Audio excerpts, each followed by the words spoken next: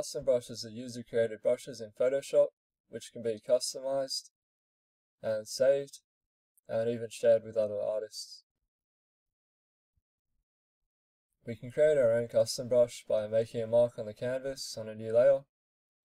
We can Control-click that layer thumbnail, and then go to Edit to find Brush Preset, and we now have our very own custom brush.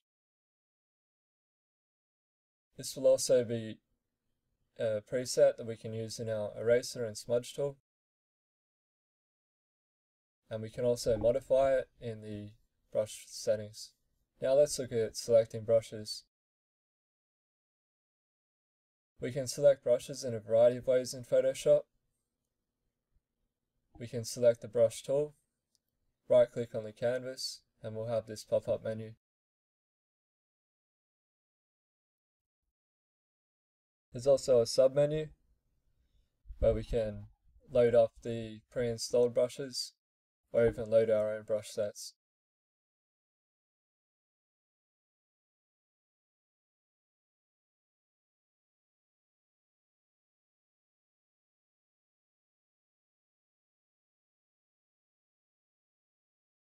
We've also got the brush preset menu and also our tool presets palette.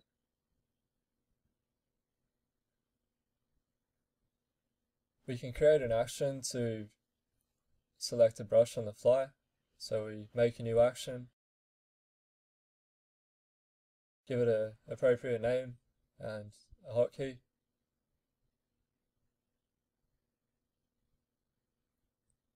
Record, choose the brush, and then stop. You now have a hotkey which will select the brush that you've chosen. Let's look at saving brushes.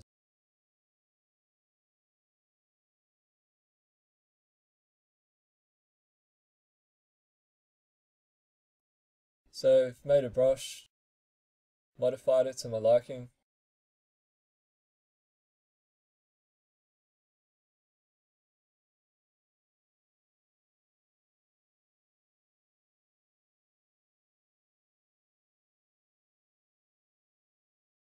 And now in the sub-menu for brush, we can make a new brush preset and give it a name.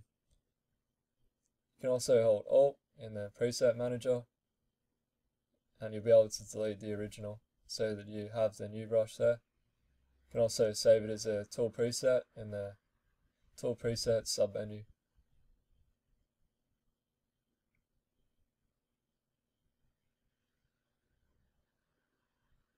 can also save your entire brush set in the sub-menu for the brush presets, as well as saving your tool presets. Now let's look at organizing our brush sets. It can often be a difficult task keeping everything organized in Photoshop, especially if you have a large collection of brushes, so we can look at how to create some tags. So just typing in a new layer, and then define a brush preset. And now in our preset manager, we now have that tag, and we can drag it to be the appropriate label for our brush sets.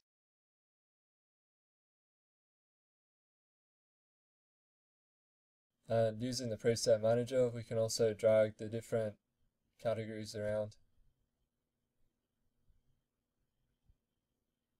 So you can see that I've divided it by adding the equals and minus signs to the sides.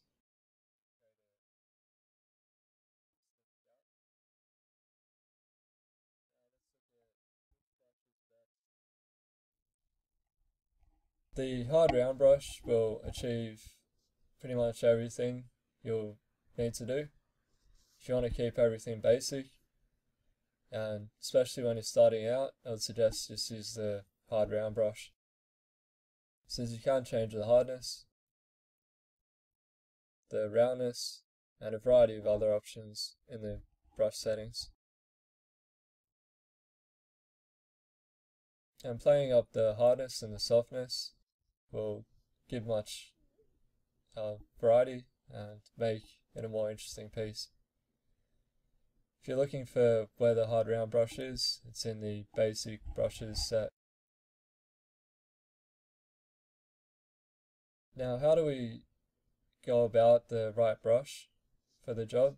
It really comes down to the material that we're trying to convey. So if you're painting a rough material, go with a brush that has a rough edge. Painting a soft material, try maybe a softened hard round brush with the hardness to 0%. But this will really come down to practice in studies and being able to understand the different qualities of materials. So we're not limited to just using the brush for painting in Photoshop. We can also use it in combination with the eraser tool, dodge and burn, the smudge tool, as well as the mixer brush in CS5. We can also paint within a selection using the marquee tool or the selection tool.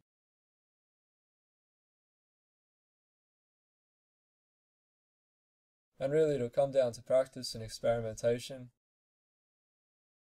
to learn what works and what doesn't, and to achieve the result that you're looking for. Now, we can also adjust the Wacom tablet properties in order to achieve a more varied line using the hard round brush. So this is especially good for comic book inking, which you generally want a good line weight. So in the Wacom tablet properties, just adjust the firmness of the tip feel, whether it's hard or soft, as well as the shape dynamics in size jitter.